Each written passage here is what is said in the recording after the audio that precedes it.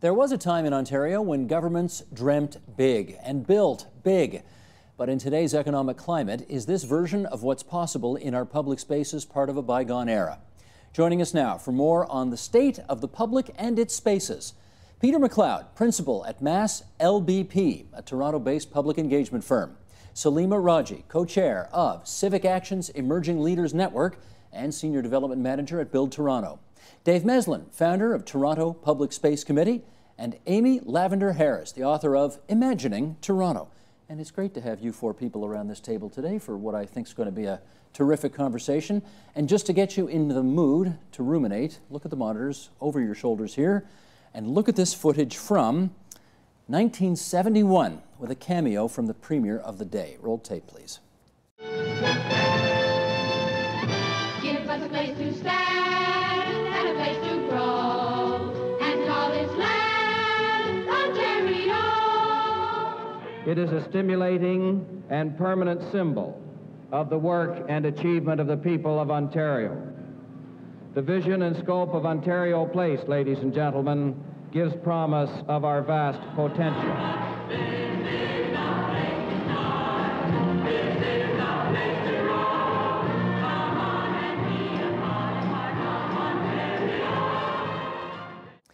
That is the gorgeous brand spanking new Ontario Place, which, as we all know today, is in big trouble, in need of a massive facelift, some rethinking, etc., etc. I know none of you around this table was even alive when that footage was taken.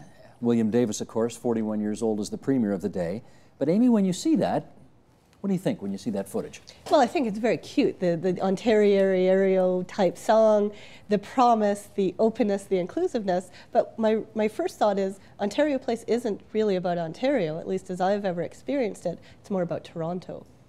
Yeah, but it was about Ontario. The Ontario taxpayer paid for it, and anybody of course, from but in around Ontario could go there. In Toronto, the Ontario taxpayer pays for everything here. That's not new. Okay. Dave, what do you think when you look at that footage? I think there's a sense for a lot of people in my generation that we can only dream of that type of excitement, that we collectively as the public are going to invest our own money and build something for us, by us, for us. And that might be partially a misunderstanding, because I think we also don't celebrate the things we are building enough, but I think to some degree it's true. There's something lacking that doesn't allow in our current political or economic culture to allow for that to happen.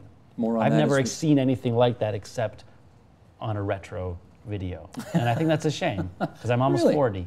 Really? You have not experienced that kind of like massive communal project type thing for public space in your life? You don't think that's happened once? I can't think of something right now. Something that was public, no. Huh, okay, to be continued. Salima, when you see that picture, what do you think? I don't identify with it. I moved to Toronto 10 years ago, and I call Toronto home and Ontario home now. And when I watch that video, it's amusing to me, but I don't feel like it's anything that I connect with as someone who is very passionate about the place that they live. You don't connect, well, first of all, you're from British Columbia originally? Yes. Okay, and you moved here 10 years ago? 10 years ago. And that image seems so foreign to you, it doesn't connect at all? I never had been to Ontario Place since I moved here. There was nothing that took me down there. There was no reason for me to go.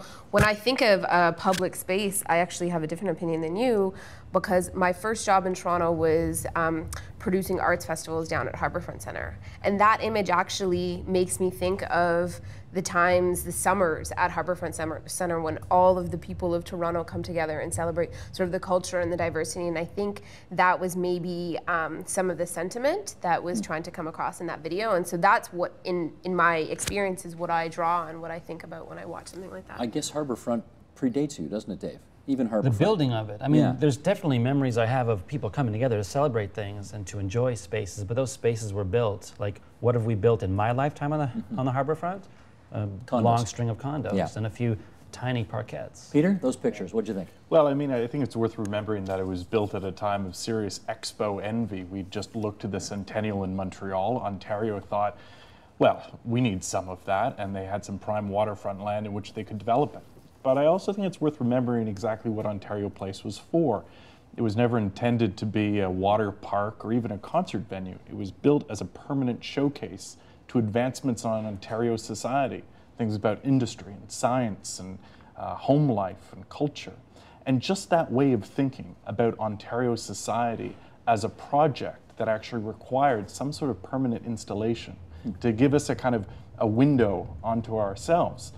I think that's probably even more dramatic than the geodesic domes and everything else that was ultimately built. So the notion, all of what he just said, the notion of trying to do that today, 41 years later, do we just not do that anymore? I think we do it. I just don't think we do it or possibly need to do it on the grand scale that we did when we were still in the process of identity formation. I think here in Toronto of the CN Tower, which when it was built, 1971-ish to 1975-ish, my lifetime basically, I've always looked out at the CN Tower.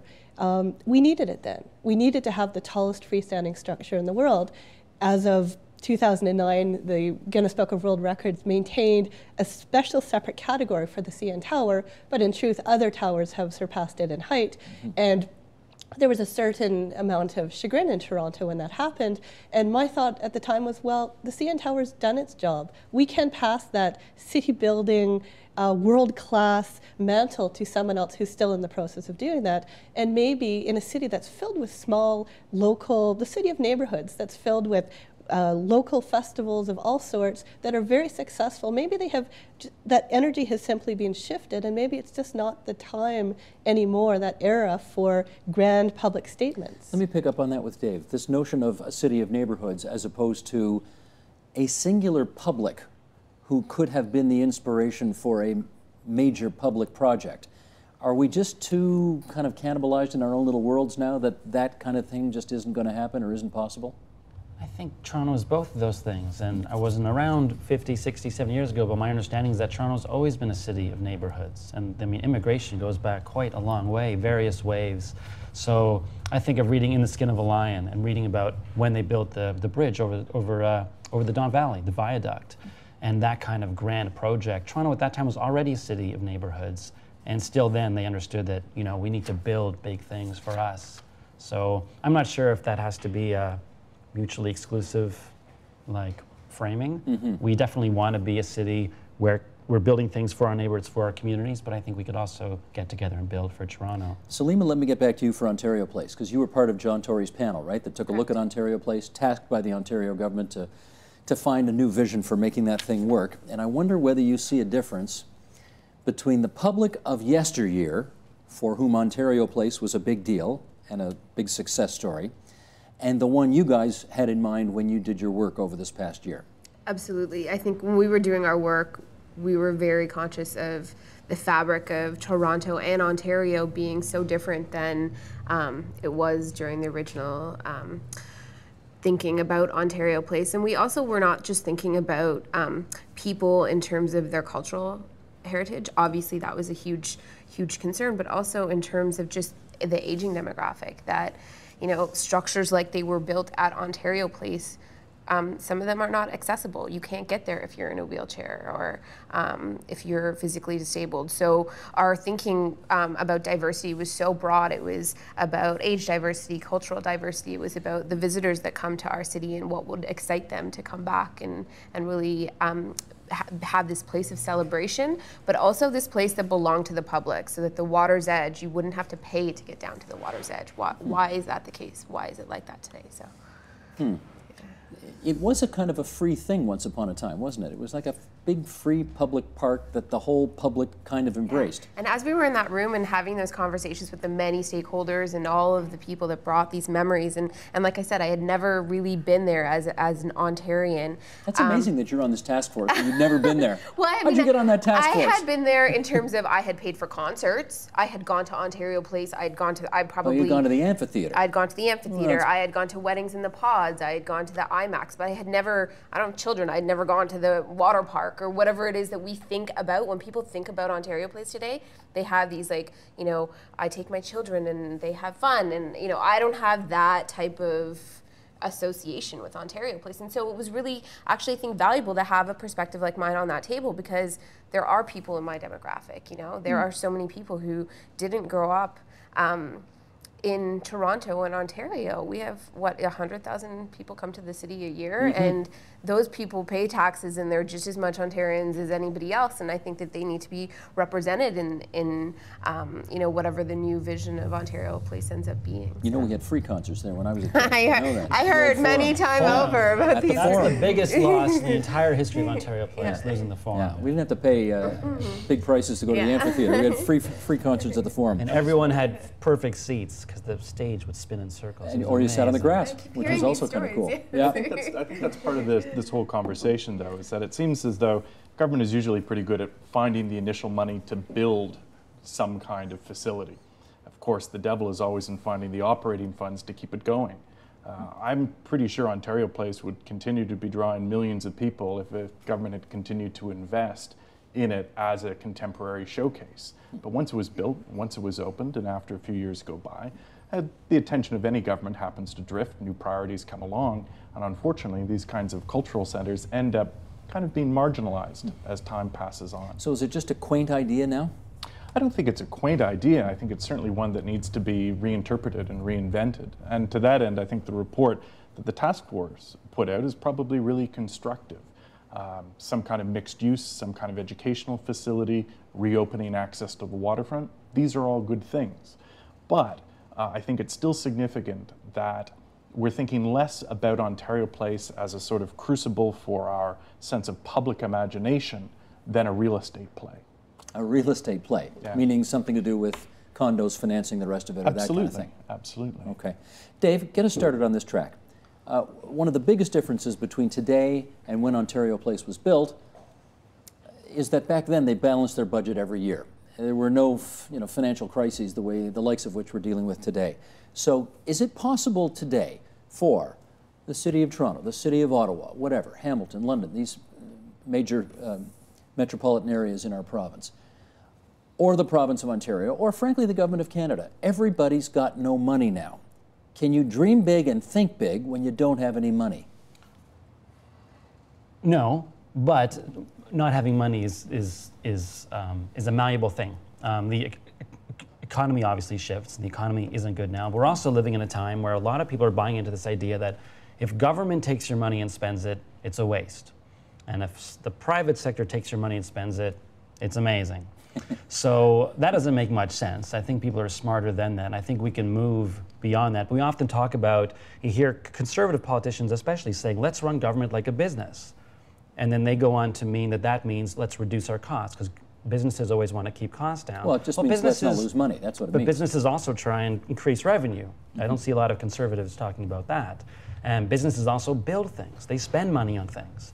So there's a difference between responsible government and small government. And somehow a lot of folks have been able to successfully link those two in the public dialogue around what government should do. Everyone supports responsible government, but by attaching that to small government, then you kind of sway people into an area that I don't think most people actually believe in. So you can be a big government and be efficient. You can be a small government and be wasteful. They have nothing to do with each other. I don't want the government wasting my money, but if they're going to spend it well, consumers are more than happy to spend more, whether it's on a computer. I buy Apple computers. I could buy a PC for cheaper, but I think Apples are better, so I spend more. Everyone does that. Consumer habits show that people understand that you get what you pay for. So how do we get us back to a place where people understand that government works the exact same way? You get what you pay for. You want to keep taxes down? Fine, you get what you pay for. It's a bit of a mindset though, Peter, isn't it? We're in a mindset today where everybody is, frankly, very concerned about whether they will have a job 6 months from now, or whether our deficits are under control, or whether we're passing a huge tax bill on to the next your generation, quite frankly. In which case, how do we dream big and consider these, big, once-in-a-generation public projects if we don't have any money? It's really tough, there's no question, because there are all these kind of macro factors that are making it more difficult, right? So we've got 30 years of income stagnation, we've got an aging workforce, and, as Dave has pointed out, we've actually ceded a lot of ground in terms of the tax points that we used to collect. So government is having to do a lot more with a lot less at exactly the time we hit that kind of 50-year point since the big build-out in the 60s and 70s, where so much infrastructure simply is outdated, right? And so what are the biggest troubles in this province, especially in the Greater Toronto and Hamilton area? It's transit. We need more subways, we need more LRTs, we need more ways to get around from one side of the region to the other. But we don't want to pay for it. But we don't want to pay for it, right? And in part, I think that's because there's been a race to the bottom amongst all of the political parties, agreeing amongst themselves that they're going to take revenue options off the table. And it's hard not to have some sympathy for that, because we also see the degree to which families really are pressed these days. Everything is getting more expensive. So if the big public dream project is no longer possible because of the bottom line nowadays, are we into an era where it's public-private making partnerships and hopefully something good comes out of it at the end of the day? Yeah, I think so. I do believe that is a really viable option for the future. Works. I mean, you guys asked me how I was earlier, so I think I can tell you that, I mean, from my years of and the work that I've seen, I believe that it works. You know, will the factors change in the future, and will we have to consider other ways of doing things? I think yes. Like, obviously, what we've learned from Ontario Place is that things change and that we have to be adaptable, and I think that's one of the big lessons that we have to take forward. But, you know, as I listen to this conversation, you know, there's this really kind of polarized thing happening where we're saying public space is owned by the government, and then there's nothing else to talk about. Like, I think that all of us in our lives, we gather as communities, as people, in places that aren't necessarily these iconic projects, and that they aren't necessarily owned by the government. And I think that once we take our sort of frame away from like yes or no, and we do start going more into that middle ground of, okay, public-private partnership, or maybe all public, or maybe all private, then, you know, there's so many more solutions that exist. And that's, I think, a lot of the work that we try to do with the Emerging Leaders Network is about that collaborative approach. It's not. Let me do a quick follow here. You said projects like Ontario Place, which are quote-unquote owned by the government. See, my hunch is there's lots of people in the city who would say Ontario Place is owned by the people. You know, the government, I guess, is technically the trustee, but, sure. it's owned by the people. Sure, I don't disagree with that. You don't disagree with that? Not at all. And okay. I think that's exactly why, you know, we need to think about these things differently. That the way that we talk about public space and consultation and all these things of you know, historically how we've always done it is not necessarily how we should do it going forward. And I'm sure Peter has perspective on this, right. But going forward, you know, we live in this generation of the internet and Twitter and, you know, this access to the people like no other, and why are we not using that? Dave. I wanted to jump in actually Amy, on something Selena had said, and you preempted that a little bit by saying the public is about the people. It's not about what's owned or sometimes regulated, but certainly not owned by the government. And we've been talking a lot about big, is this past the time for big projects? And what I think about all of these projects that were created around the same time, late 60s, early 70s, is it's like an urban forest. You plant all your trees at once, and then going on, you know, a generation or two or three or four later, your urban forest all dies at once because nobody thought to keep planting new things, different sizes of different varieties. You have a monoculture all of the same age, and that's a problem. Is that what's happening now? I think that's a problem with a lot of our public infrastructure. It's not just the money problem, as you raised, in terms of not providing the ongoing infrastructure funding to keep things from falling apart, but do we need always to think about being what's big, as Selena suggests? I spend a lot of time in High Park, which is the west end of Toronto on the waterfront. It's not that it doesn't cost anything to operate, but it's a truly public space insofar as there are not barriers to getting there. Beautiful big urban park. Exactly. Right on the subway. And it's a very passive kind of public space. And when we go there, we'll often talk to other families who are there, and where do they come from? Brampton, Mississauga. They're families who will drive in for the price of gas. That's their only cost to go spend time. And when I think about Ontario Place, and I read the John Tory report, I think, how are you going to get a big anchor tenant, some kind of commercial, some kind of institution? I don't know that this is an era right now where we can attract those things. And part of me thinks, what if we were to just mothball it, put it into kind of cryonic suspension for a while until maybe there's an appetite or money or both to do something with it. And part of me also thinks that I should take that urban forest analogy and turn the park into a true passive park. Maybe it would do more good, or at least it wouldn't do more harm. And because I do a lot of my current teaching and research is on urban sustainability and the question about sustainable development, how do you develop for the needs of the future, or the present, without compromising the needs of the future? And the follow-up is, we've already compromised the needs of the future. Maybe Ontario Place needs to be less rather than more big, but more less. Passive park, possibly. The report talks over and over about environmental sustainability, good design, so that's one way of doing access it. to the waterfront. And I think that is one way of doing it. Let me get let me get some feedback from Dave on that. I just wanted to say one more thing. Well, hang on. You've talked for a long time here, so hold on a second. Go ahead. Well, in terms of your comment about, you know, the public-private partnerships, I totally agree. There's a room for everything. We should always be exploring all those kinds of options. But it's important to recognize that when a space is owned by the public or the government versus when it's owned by some kind of private entity, it changes your rights as a user. So if I stand on the street or in a library or a school or or city hall, I have a certain amount of freedom of expression, freedom of mobility. No one can tell me to leave because they don't like what I'm doing.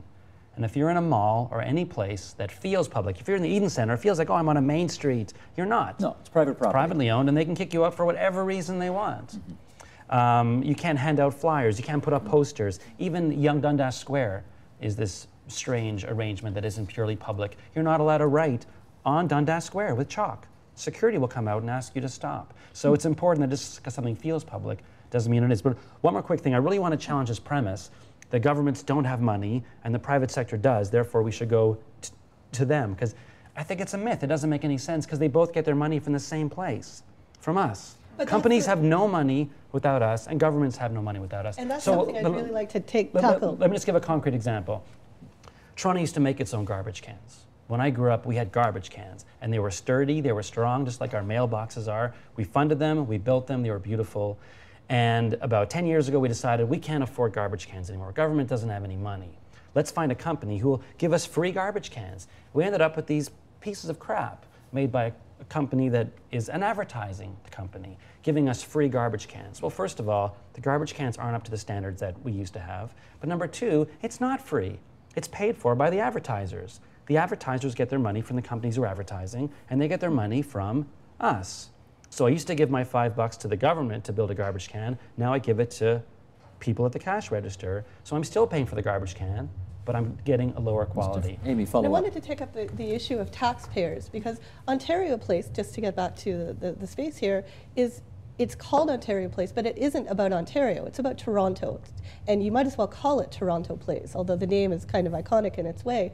And I think if Ontario Place is paid for by the taxpayers of Ontario, it's somewhat a side question about whether the government has money. In fact, it's whether taxpayers are willing, as a matter of public interest, to have that money put to such a use. And there's a perception, and that perception has reality when it comes to elections and votes. We're coming up to another provincial election. We're at a time of certainly represented austerity. What does that mean for a space like Ontario Place? And I think of spaces in Toronto, because we're talking about Toronto really, like Kensington Market, which is a true public space, where you can put up posters, whether that's allowed in the city bylaw or not, where a lot of the businesses, they have stalls right out over the sidewalk in contravention of all kinds of variants of regulations. But that's a living public space that's allowed to be somewhat passive, somewhat organic. And I think Ontario Place, Toronto Place, could work better maybe if some of that. I love the music venues, the weddings, multicultural festivals. Let me go to Peter on this.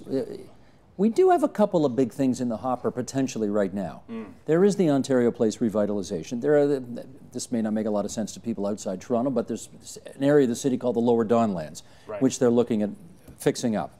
Waterfront Toronto. I mean, some of the estimates I've heard on this thing are massive, $34 billion worth of potential development in this. How much does that reflect what, quote unquote, the public wants, whatever that means today, in our quote unquote public spaces today? Right. Well, two questions there. One is about the significance, I guess, of the Dawnlands development, and it's huge. And it's important to note that what's priming so much of that development is actually the Pan America Games coming in 2015.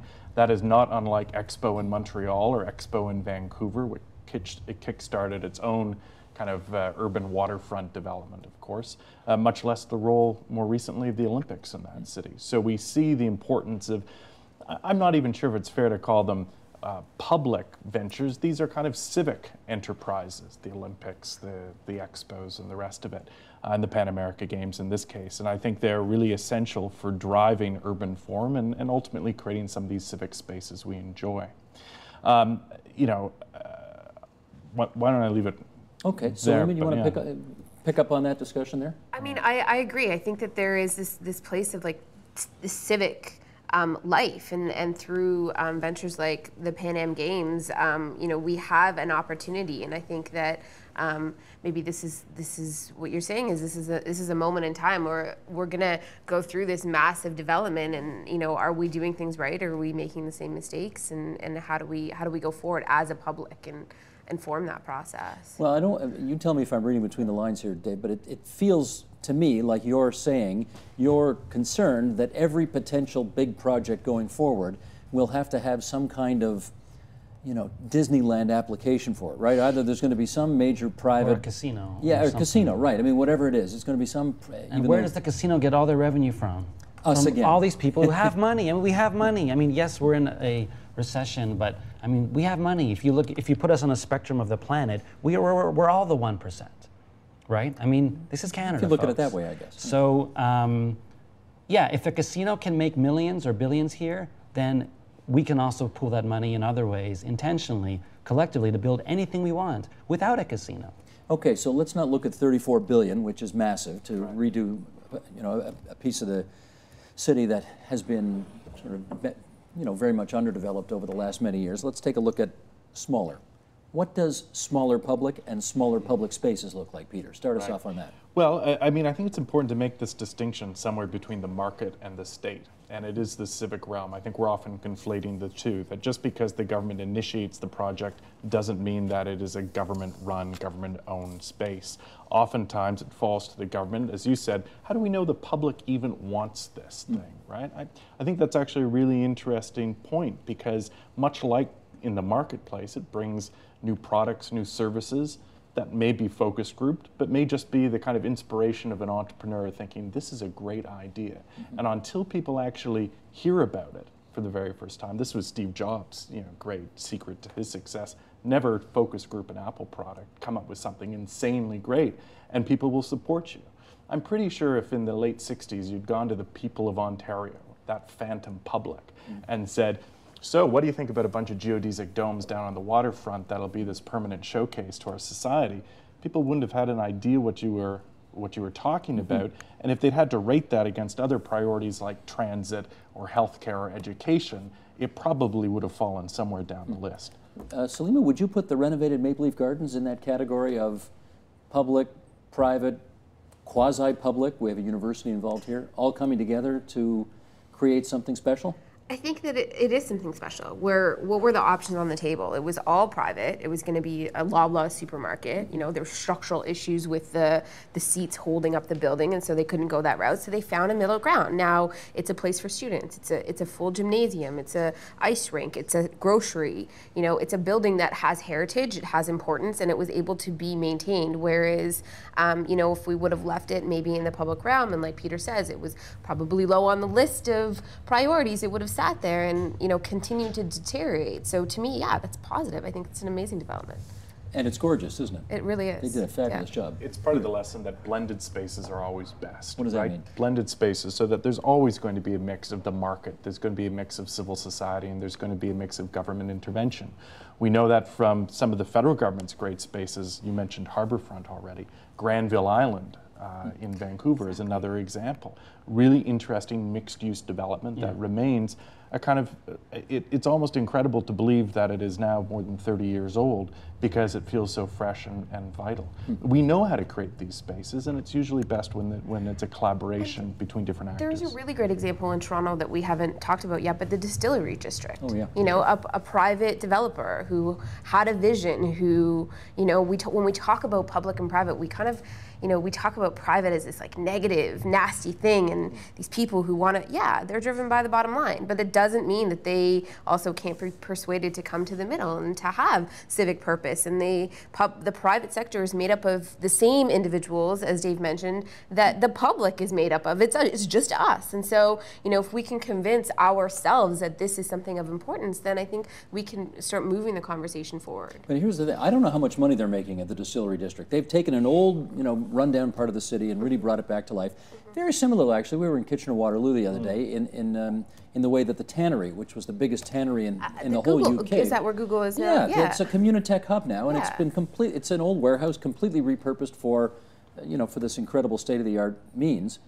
I think they're making money there. I don't know what the distillery district's doing. I don't know if that's working as a private model, if you know what I mean. And I understand, and I also am not privy to the numbers, but if we want to take the, you know, Kitchener-Waterloo example, that's a great example. Again, an old building that has been repurposed to bring people there, and it has life now. Amy, does it matter to you whether the public, through its government, or the private sector, through a private company, leads this effort that we've been talking about here? I think, as Selena points out, it's inevitably going to involve collaboration, not necessarily because people want it that way or even because it's good, but just because that's how things tend to work. Where does the money come from? One thing I've noticed in this conversation is something I encounter often in public space discussions is the idea that the taxpayer is silly, controlled by their pocketbooks, very conservative in the sense of not wanting change. But I think that it's more important. Its variable interests are more important than we allow. So if it's not that we need to make room for private partnerships as if, you know, they are demonized. I think often taxpayers are demonized as well for being myopic and thoughtless, and, you know, Steve Jobs knows what's best for Apple users, so we buy a new iPhone or an iPad every time the new model comes out. And is that really sustainable in any sense? You know what's not sustainable? This show. We're out of time. But thanks everybody for participating. I want to thank Peter McLeod, the principal for Mass LBP, led by people. That's what the LBP is for. Very nice. Salima Raji, the co-chair of Civic Action's Emerging Leaders Network, Dave Meslin, the founder of the Toronto Public Space Committee, Amy Lavender Harris, the author of Imagining Toronto. Thanks very much, everybody. Support Ontario's public television. Donate at tvo.org.